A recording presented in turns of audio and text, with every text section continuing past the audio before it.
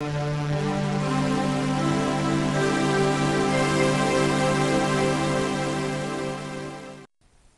to this tutorial on integration by parts. Now, when do we use integration by parts? Well, it's when we have integrals that involve the product of two functions. And these functions generally are, say, x to the power n times a trigonometric function. So, for instance, x to the power 2, where n is 2, times, say, a trigonometric function, say cos 2x, with respect to x. Maybe I'll have x times sine 2x, or x cubed times cos 3x maybe dx. Okay? What other types can we get? We could get, say, x to the power n times an exponential function. So we could have, say, x times e to the 3x dx. Okay? Or even x squared e to the 3x, x cubed e to the 3x, and so on.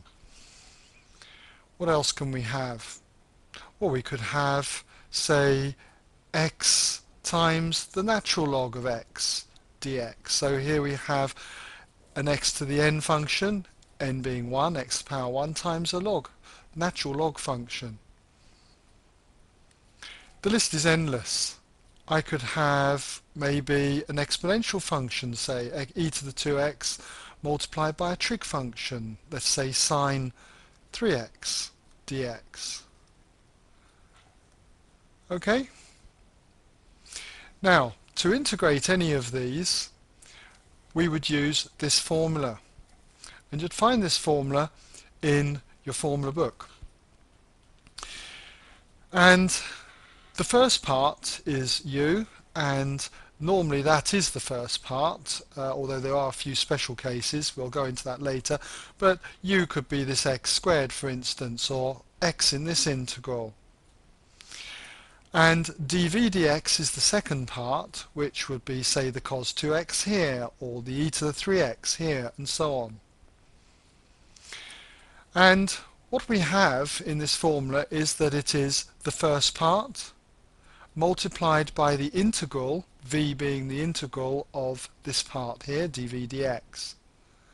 And then we would subtract the integral of the part we just integrated and multiply it by the differential of the part we called u.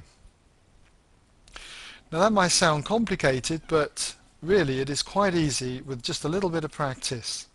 So we'll do an example first of all, just a basic example just to get you in the groove of working this out. So we'll start with, say, the integral of x sine, let's say 2x, with respect to x. And in this example, my u is going to be the x, and my dv dx is going to be the sine 2x. Okay? So, according to the formula, it's the first part, the u part, so I'll write that down, it was the x, so I'll write that in brackets. Always a good idea to write each part that you do in brackets. And then we have v, which is the integral of dv dx, so I need to integrate sine 2x. And what that will be is negative a half cos 2x. Okay? And note that I put that in brackets. I make no effort to write the minus a half at the front. Okay? I just leave it in the brackets. Then it's minus, according to the formula, the integral of v. v being what I just integrated. And if I don't simplify this, all I have to do is just copy this, what's in this bracket, straight in here. So I'm going to copy that in as minus a half cos 2x. And then, according to the formula, I multiply it by the differential of the part I called u. And the part that was u in this question was the x here. So if I differentiate the x with respect to x, I get 1. And I'm not going to leave it out, I'm going to purposely put that that's 1 so the examiner can see how I formed my answer. And this is integrated with respect to x, so don't forget the dx on the end. Okay, now the next stage is just to simplify this line, the right hand side here. I'm not going to work out any integrals, just simplify it. So this first term here would look better as minus a half x cos 2x, or even better still maybe minus x over 2 cos of 2x.